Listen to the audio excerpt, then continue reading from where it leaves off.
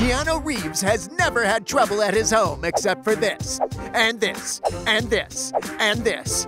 And now Keanu's latest house-related headache. A random person called 911 to report a trespasser at around 7 p.m. Police showed up to the house. There was nobody there, so they left. Around 1 a.m., an alarm went off at the house. Police went, and they had noticed there had been a break-in, but no one was still there. So they checked security cameras, saw a bunch of guys in masks, smashed a window, got inside, and stole at least one firearm. What? Keanu wasn't home at the time, and it's possible that the initial 911 call Could have been the suspects making a call earlier just to kind of see if anyone was at the home, to kind of see how quickly police would respond. But then the police are really on alert that something is about that house. No, they won't be on Now alert. they think it's a false alarm, so they're less alert. Well, either way, whoever broke in is probably lucky Keanu wasn't home, cause He's a badass. Oh my God. You should see him training with the John Wick training he does is incredible.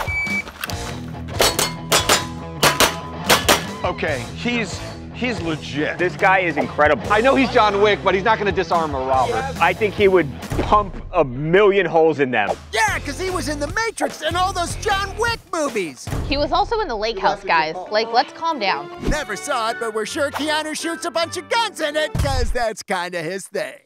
Stay safe out there, Mr. Reeves.